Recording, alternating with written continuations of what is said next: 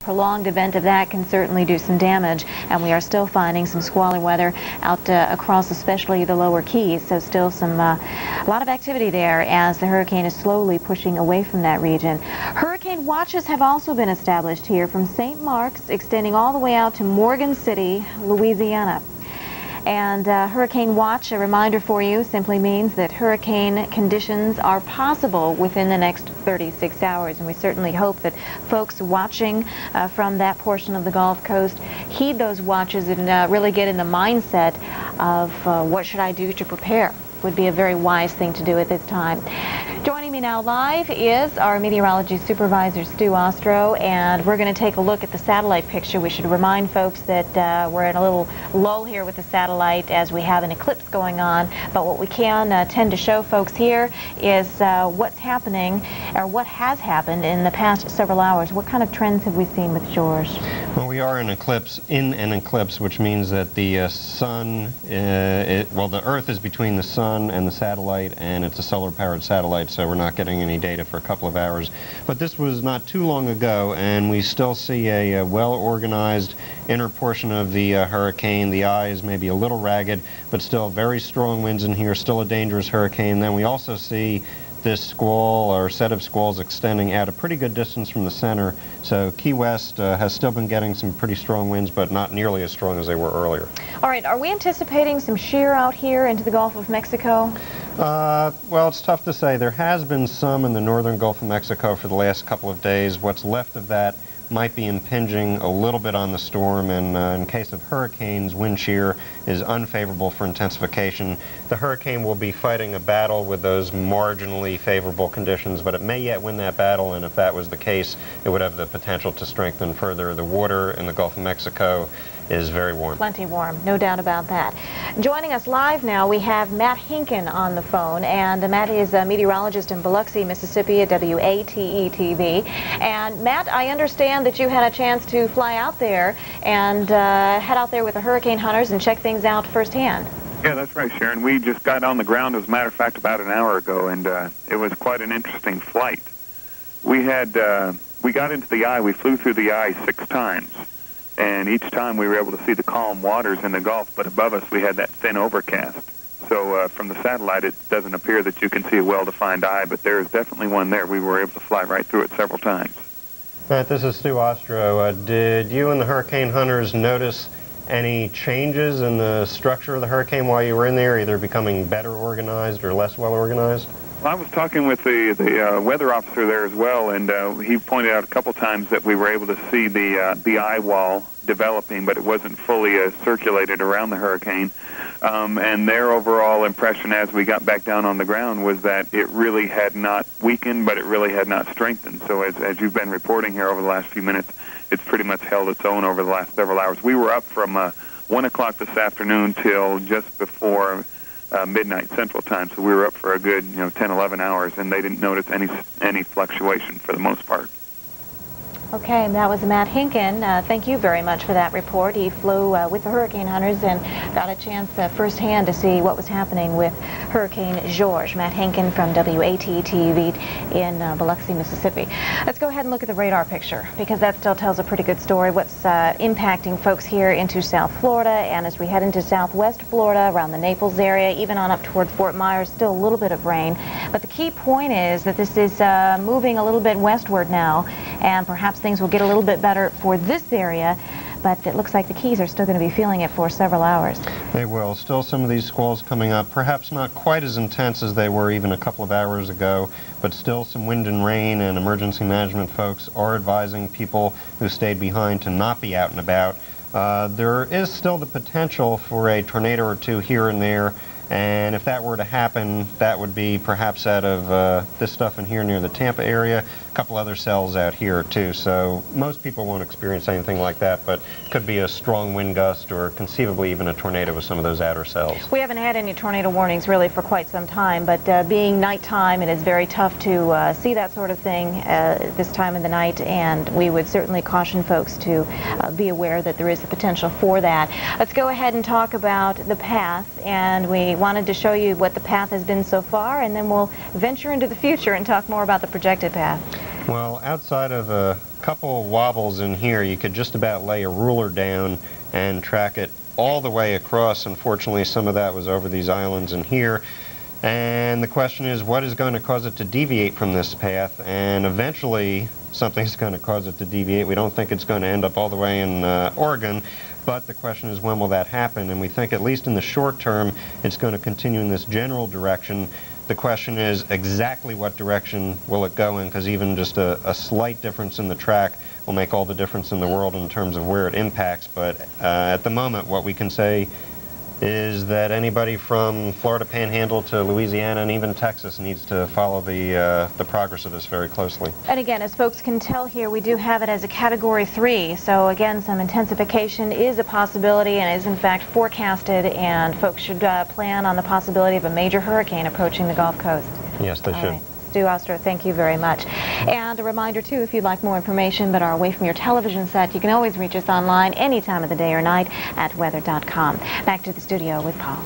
All right, thanks a lot, Jeanne. Warnings that are in effect, actually the hurricane watch is in effect, and tropical storm warnings. This is an important thing to note. All the hurricane warnings that were earlier in effect across coastal areas of Florida have now been downgraded to tropical storm warnings. Doesn't mean you can just let your guard down. Remember, tropical storm force winds range from anywhere from 39 to 73 miles per hour, and a prolonged event of that, as you know, can obviously do some damage. Folks around the lower Keys are still experiencing some very squally weather at this time. Hurricane George, and we do have hurricane watches in effect here from St. Mark's along the panhandle of Florida, just south of Tallahassee, all the way along the coast there to Morgan City, Louisiana. All right, let me go ahead and show you some scenes here of folks getting prepared, and this is good news to see folks taking it seriously. Plywood, as you might think, a very big seller in Pensacola, Florida, as folks prepare their homes for the possible arrival of Hurricane George. The wood, of course, is being used to cover windows and doors. Authorities expect many people to secure their homes and then move inland. And of course, you folks watching anywhere from the Florida Panhandle all the way along the Gulf Coast really need to keep on the ball for the very latest. And joining me now is Stu Ostro, meteorology supervisor. Let's go ahead and talk about what we've seen so far this evening. We have seen a few changes. We have. The hurricane has been plugging along toward the west-northwest. That's not really a change, but it is significant in the fact that we see no deviation from that, and we'll talk about that when we talk about where it might go in the future in a couple minutes. And it's holding its own. As we look at the satellite picture, this isn't really something that seems to be strengthening at this time, although some strengthening is possible, but at least for the past several hours it's just been kind of status quo. It has, but even with it not strengthening, and the pressure in the middle of it is even up just a couple of millibars, which doesn't mean it's weakening either, it just means it's pretty much leveled off. We still have a very potent and dangerous hurricane, as was evidenced by what it did as it came across the Keys earlier. And as you mentioned, still some squalls out here. The wind gusts in here are running about 40 miles per hour in the exposed locations, which is a far cry from over 100 miles per hour like earlier, but also a far cry from 10 or 20, so still a little rough out here this evening. Yeah, we had some reports of some houseboats destroyed around the Keys, and obviously a lot of water damage as well. Let's go ahead and show the radar, and you can see how southwest Florida is still being influenced, but the major influence is here, and there are still some pretty hefty bands that are kind of circulating on eastward, as around the lower Keys they're still feeling it. Yeah, here's the center of circulation. You can, I suppose, still call it an eye, although it looks like the eye wall is a little ragged. But here it is. It was over here earlier, so it's moving in this direction. The winds, when it's down here, are offshore here, so we don't have to worry about storm surge flooding. As it moves by, the winds turn around a little bit, although if the center were to move more this way than that way, that would perhaps minimize the problems a little bit along the west coast of the peninsula. Okay, we showed you what it looks like from a radar perspective around the Keys. Let's show you some of the pictures from around the Key West area. And again, with that, we'll be able to pinpoint some of the damage that folks have seen. Florida Keys, of course, taking a beating as George passed over the chain of islands earlier on Friday. Here in Key West, on the extreme southern southern tip of the Keys. Extensive damage from both wind and flooding. No power in this area, and a curfew remains in effect tonight. We have word now that George has destroyed more than 20 houseboats and floating homes. Lots of trees toppled on homes, so structural damage also is something that by the light of day will be revealed to many folks as they slowly make their way back into the lower Keys. Let's talk more about the path now, and we alluded to a new reference point, New Orleans. Let's go to the water vapor imagery and show folks what might be happening here. We have this dip in the jet stream out here. Also, we can see these clouds going up here, some heavy thunderstorms out in this part of the country this evening. Now, if this steering flow in here, say a couple days from now, were to just crash on eastward and be like this, it would pick the hurricane up, it would curve, and it would go over here. However, with the ridge of high pressure to the north of the storm, winds blowing or clockwise rather in the northern hemisphere around high pressure systems, we're wondering when it might make a turn, and if it doesn't make it very soon, then it would just continue on in this direction. Thus, anybody along the coast from the Florida Panhandle on, certainly across Louisiana, including New Orleans and even the upper coast of Texas, needs to follow the situation very closely. And as we get into the daylight hours, we'll have a new advisory at 5 a.m. The Hurricane Center will be reevaluating all their information and make some determinations based on that. And then emergency management folks will follow suit, and people need to keep up with the latest. Okay, keep it tuned here to the Weather Channel. Stu, thank you very much. A reminder, too, if you happen to be away from your television set but would like more information on the hurricane, you can reach us online at weather.com. Back to the studio now with Paul. All right, thanks a lot, Sharon. A lot of problems across the country. Well, yeah, we're dealing with a number of strong storms in many areas, including potentially more into parts of Minnesota. Bits of Iowa still under the gun as well. Of course, Hurricane George is still the big story, but we've got our clouds across the western U.S. and not much in the way of strong storm risk. That's not the case, though. Parts of Minnesota tonight, still risk of severe weather lingers. And we do have still a number of severe thunderstorm watches in effect. Parts of Nebraska, South Dakota, a bit of Iowa and Minnesota, even under bits of Wisconsin, too, for the risk of severe weather in and around these areas. A number of warnings in effect, as you can see along your screen in these affected areas. Also, still a tornado watch lingers in parts of Florida. Not at all uncommon when a tropical system interacts with land to sea tornadoes as a result, so be careful for that. Look at some of these storms over to South Dakota. Look at that pretty stormy night here on right now. Moving into Minnesota, more of it. Minneapolis, we're in the clear for now. We do expect more rain to linger. Pretty stormy northeast, but we'll see yet another stormy day on the way for Saturday. A bit south of here, very wet. Parts of Iowa as well. Not as much happening tonight. Chicagoland, we're looking drier, but getting a little wetter on toward Detroit. That's a look at the big picture. Of course, Hurricane George, as well as our strong storm risk, upper Midwest and northern portions of the plains. I mentioned clouds across the west. They kept our temperatures down a bit in some areas of northern and central California, including a bit below average around San Francisco. The heat was on, though, in the middle of the country.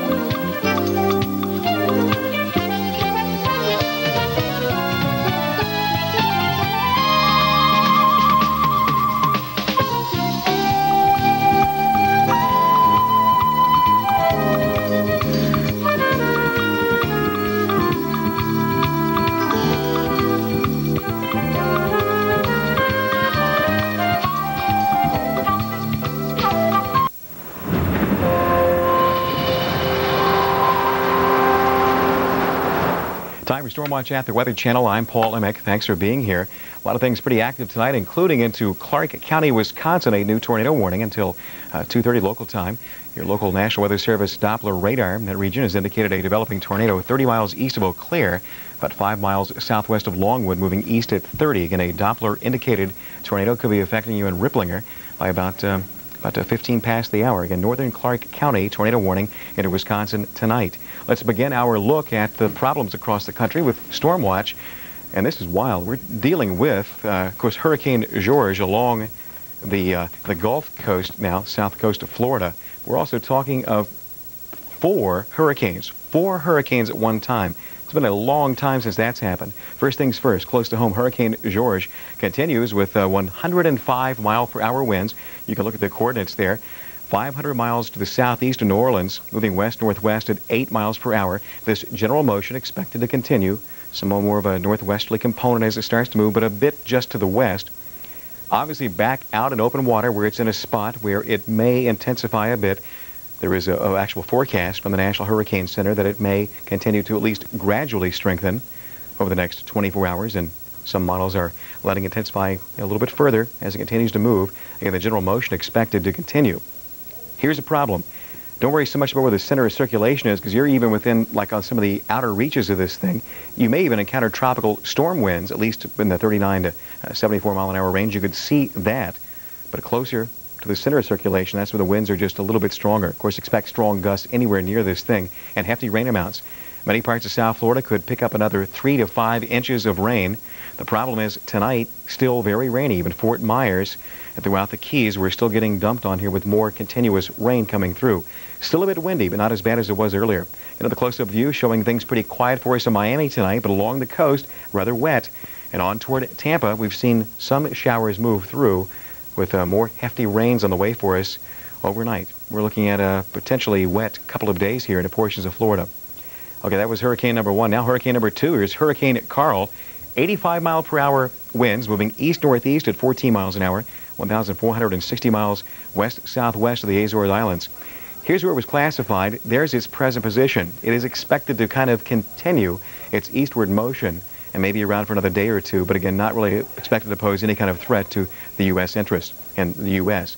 Hurricane Ivan, another hurricane, hurricane number 3, moving east-northeast at 21 miles per hour, holding up pretty well. It's moving 90 miles per hour, but it's expected to encounter some shear or some rip. You need to have anticyclonic flow, a lot of loft or high pressure way up there to give a system a safe environment to spin up in. This is a pretty hostile environment with the shearing taking place.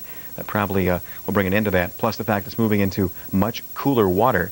So this may continue to wind down over the next few days. Hurricane Jeanne, currently 85 mile per hour sustained winds, moving northwest around 10. It's been encountering a little bit of shear, but still holding together pretty well. Some westerly winds here aloft are working again against any type of expected kind of a development. They're kind of bringing kind of a problem to it, kind of trying to bring it to a halt, although it's still holding together and may still be hurricane strength for a while. We'll continue to monitor its progress, but again, it's making more of a northerly turn too, so it doesn't appear to be any type of real problem with the other 3 systems there for the U.S. But Hurricane George, entirely different story. Big problems. More showers and storms on the way for Florida, further along the Gulf Coast, into the Panhandle, and projected somewhere in here, Hurricane George could make another landfall. We'll continue to monitor this, plus keep looking at the storms here, especially in Minnesota and Wisconsin.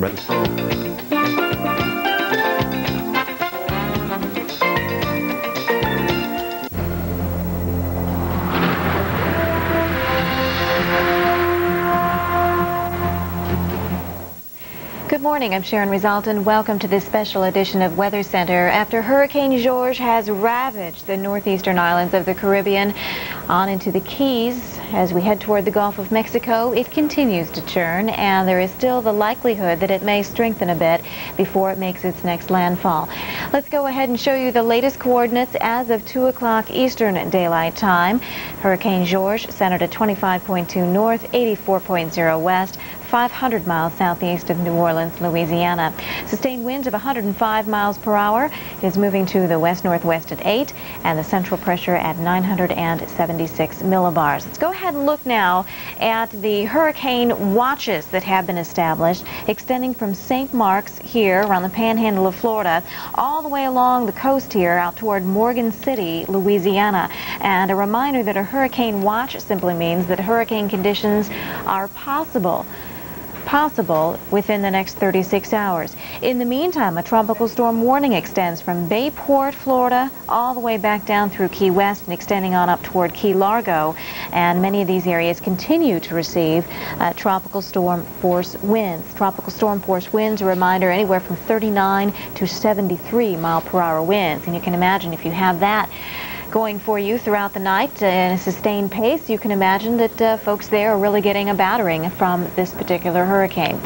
Let's go ahead hopefully here and look at a satellite picture. There it is, and we'll be able to pinpoint what's going on with the satellite.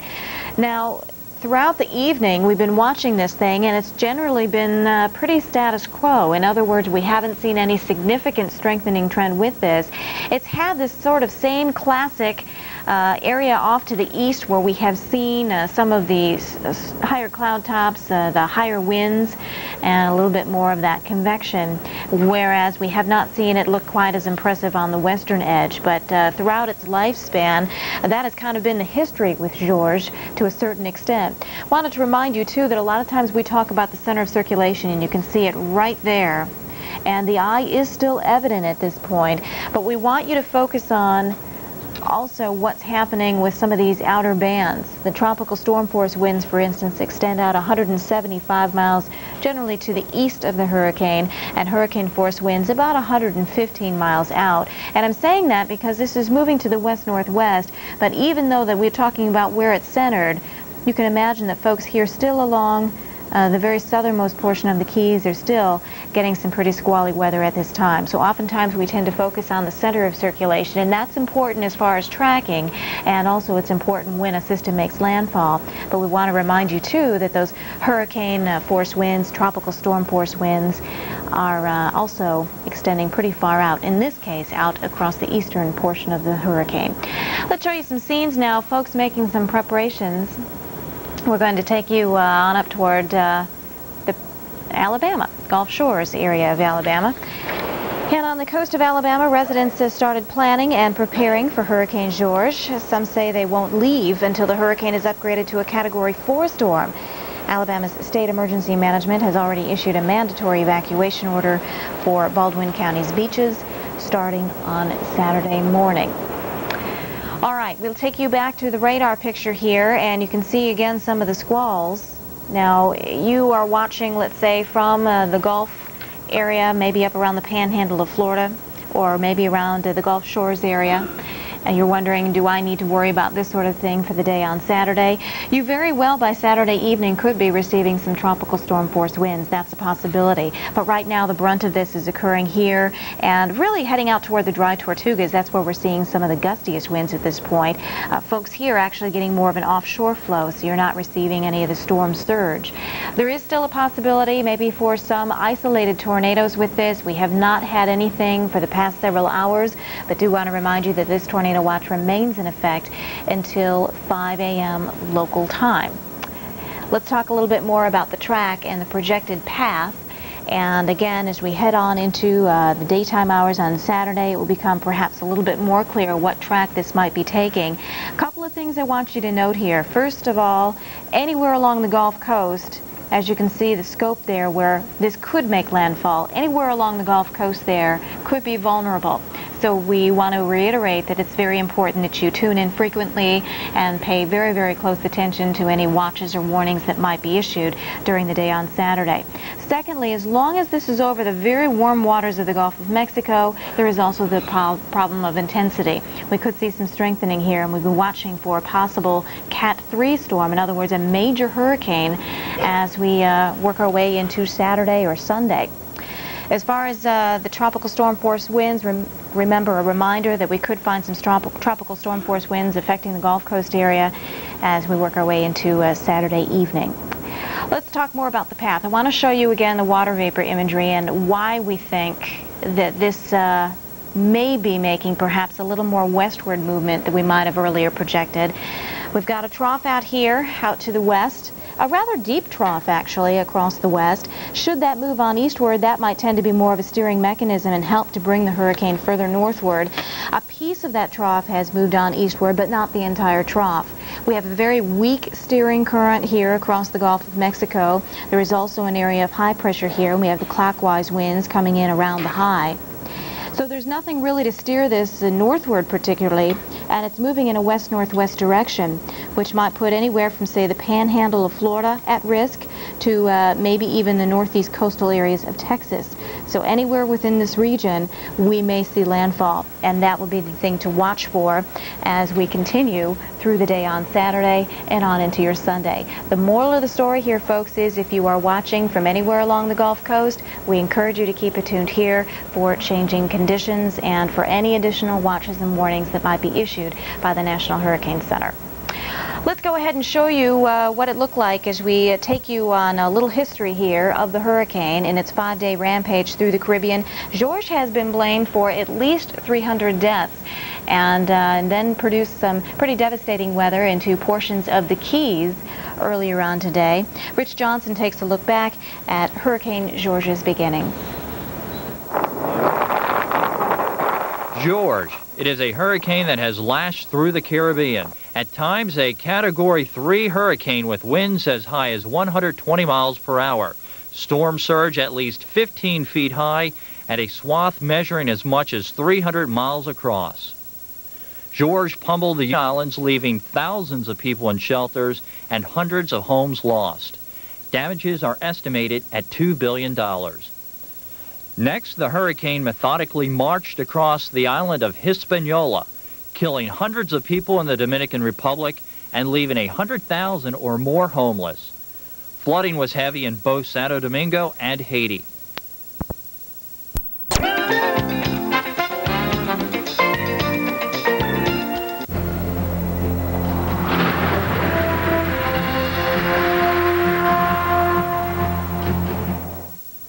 Good morning. Welcome to the Saturday edition of Weather Center. I'm Rick Griffin. Well, after assaulting the northern Caribbean islands and the Florida Keys, Hurricane George continues its march through the Gulf this morning, setting its sights on a new target.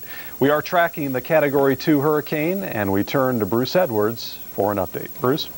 Thank you, Rick, and good morning, everyone. We indeed watched George move away from the Florida Keys this morning out into the Gulf waters and watch for potentially its next target, its next victim, and whether or not it increases in strength. Here's a satellite picture, infrared colored, and as you see over the last couple of pictures, seems to sort of fall apart a little bit, but it is still a powerful hurricane. The observations from the National Hurricane Center as of the 2 a.m. observation, George was centered at 25.2 north, 84 degrees west, or approximately 500 miles southeast of New Orleans, Louisiana.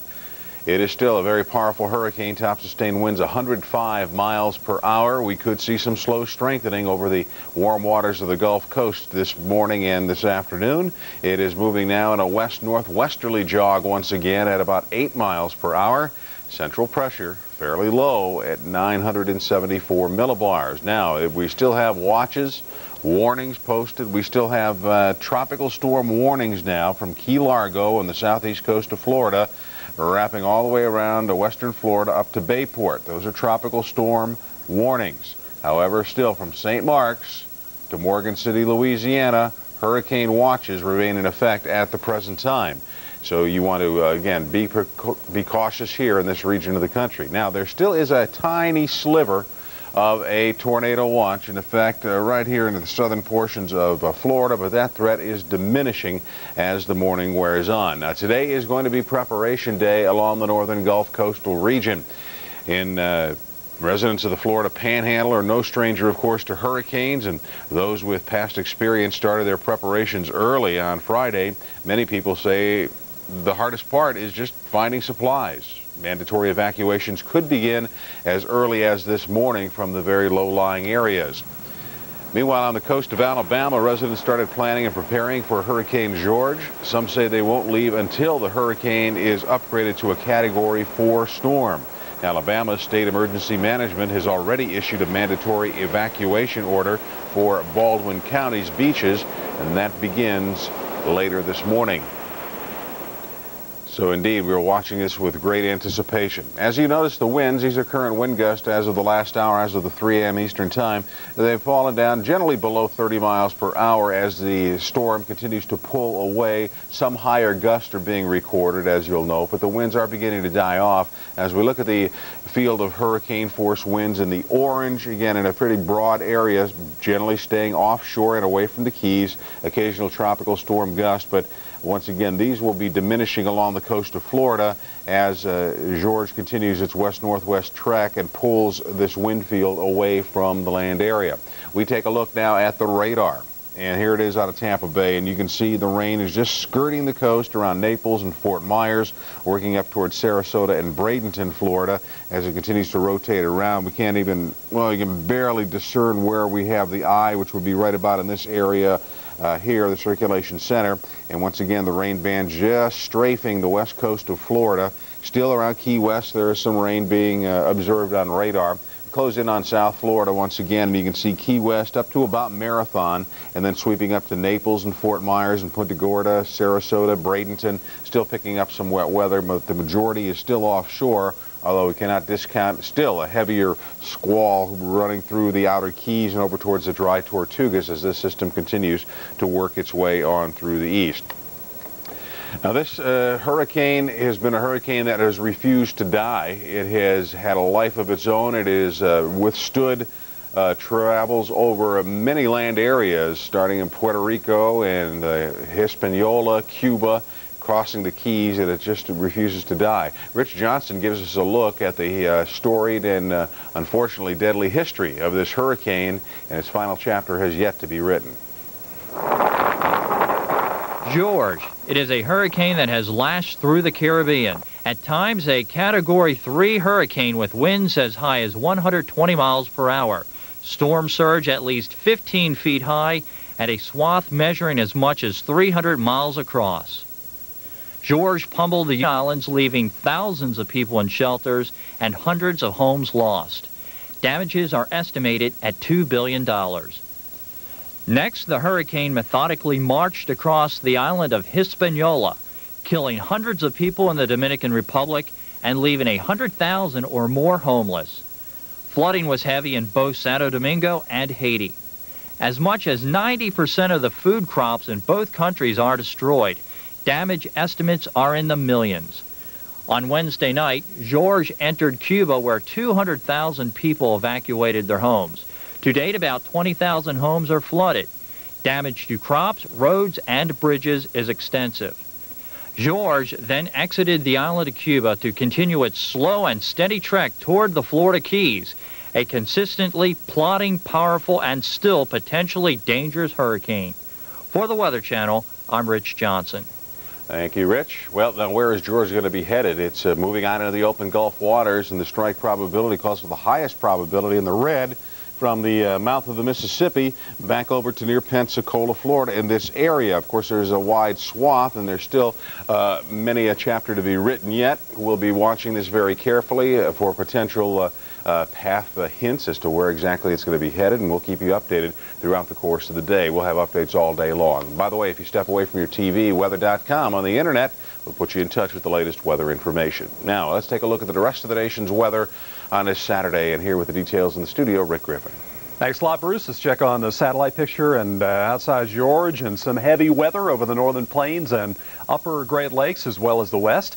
A lot of fair weather to talk about from the Four Corners through Texas into Tennessee, the Carolinas, Virginia, and the Northeast. Surface map shows high pressure from the southern part of the Lone Star State through the mid-Atlantic region, covering New York City and Boston, where a nice start to the weekend is anticipated. However, a warm front, cold front, low pressure combination from Minnesota and Wisconsin west means some heavy weather this morning in terms of heavy-duty showers and storms, and just recently, as a matter of fact, some severe thunderstorm activity in the state of Wisconsin. Meantime, for those of you in the Northeast, fair, cool conditions. Caribou's 47, 53 in Burlington, mid-60s in Boston, New York City, Philadelphia, and Washington, D.C. Slightly cooler in Elkins, and Erie, Pennsylvania, slightly warmer at 70 degrees. Miami, a toasty 83, while it's a dry and cool 67 in Atlanta, 79 in Dallas, 75 degrees in Houston. High pressure covers the southern states. We have George